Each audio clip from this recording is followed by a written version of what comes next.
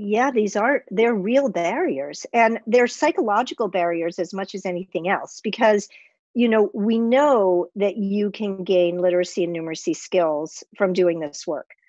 Um, it requires perhaps a little more creativity from the teacher's perspective, particularly if they've never been trained to think this way at all. And teachers are under the gun. I mean, there's so much on your laps. I mean, I think of teachers as the real heroes of our world. And, I sometimes can get teary just talking about it. It's a little story, but when I was in college, I was dating a medical student, and I'd gone to college pre-med and then sort of dropped that path. And one day he said to me that he thought that being a physician was the most noble profession. And I remember getting really irritated by the comment. I mean, first of all, it seems sort of silly to rate professions based on their nobility, and who does that? But then I also felt a little defensive, probably because I'd gone to college pre-med and now I wasn't going to do that. I didn't know what I was going to do with my life. Um, and and it stuck with me all these years. And I found myself, about 15 years ago, remembering this comment and reflecting upon it and thinking, I still think it's silly to rate professions based on their nobility, but if pressed, I would say that teaching is the most noble profession, because there is no other profession that holds the future in its hands. I mean, are we going to solve the crises that we face globally, or not? The answer to that question lies more with teachers than anybody else. So one of the things that's so sad to me is that the profession and the way that the sort of monolith of teaching has gone down in the last 10 or 15 years has so crushed the spirit of so many teachers that that's why I say it's a big psychological barrier. Because I think that, when you feel just so oppressed by the system, it can be hard to maintain that energy and creativity. So I'll tell you one example of what we're hoping to do to help teachers in this way. So I just applied for a grant last month. And so fingers crossed we'll get it.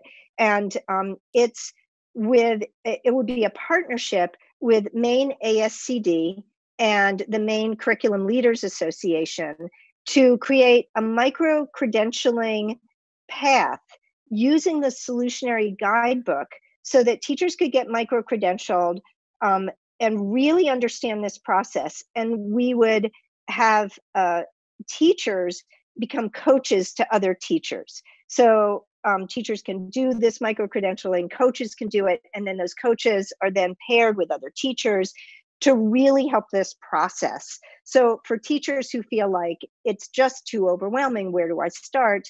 They will have a process. So hopefully we'll get that grant and we'll produce that. And then that will be something that can be replicated in other states. This is to do this in Maine first, but there's no reason somebody couldn't do a micro-credential from Maine ASCD. And hopefully that'll happen, and that will remove one of those barriers.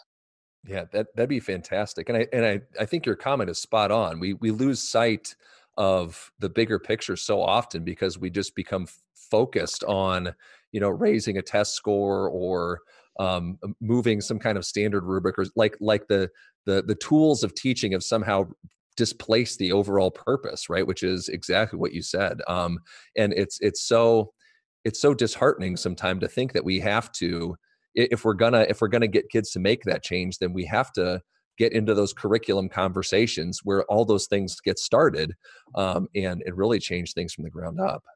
Yes. And, having just zoomed into Julia and Donna's classes last week, you know, these kids, uh, when they are enlivened by education like this, it's almost like they're a different species. You know, it was so exciting and energizing to see those children so enthused, so dedicated to being solutionaries themselves. Um, about 5 years ago, I was invited to speak in a school, a middle school, and I asked the fifth and sixth graders to raise their hand. Well, first to tell me what they thought were the biggest problems in the world. And we filled up a whiteboard. One, 10-year-old boy said sex trafficking. They're not learning this in school. This is what these children know. I mean, what you were just talking about, these kids know so much. And when I asked them to raise their hands if they thought we could solve these problems, only 5 out of 45 kids raised their hands. They just didn't believe that they could solve them. So the next year, I was speaking to a group of fifth graders in Guadalajara, Mexico, in an international school. And when I got there, I didn't know I was going to be speaking to the fifth graders. So they invited me, and I thought, oh, I'm just going to ask them, to raise their hands if they thought we could solve the problems in the world. And every hand flew up. And what was different was that they were being taught in age appropriate ways about problems in the world, and they were solving them. So they already had solar panels on their school. They had built a compost system. They were making all these changes. They knew problems could be solved because they were solving them.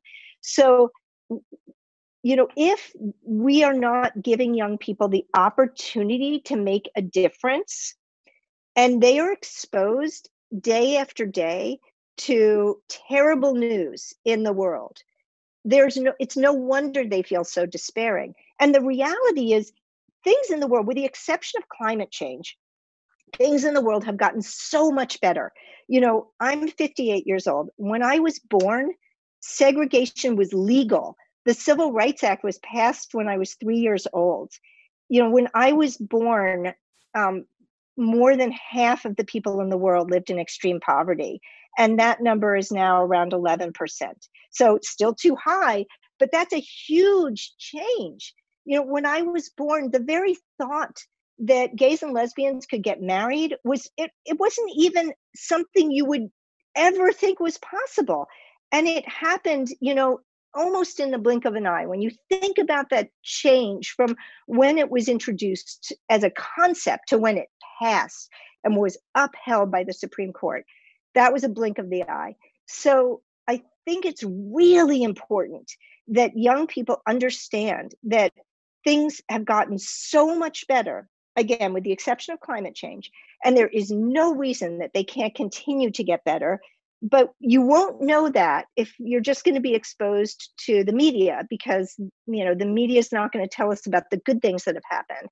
And we have more and more exposure to the really terrifying things that are happening. And we just have to let young people be part of the solution, or they will feel hopeless.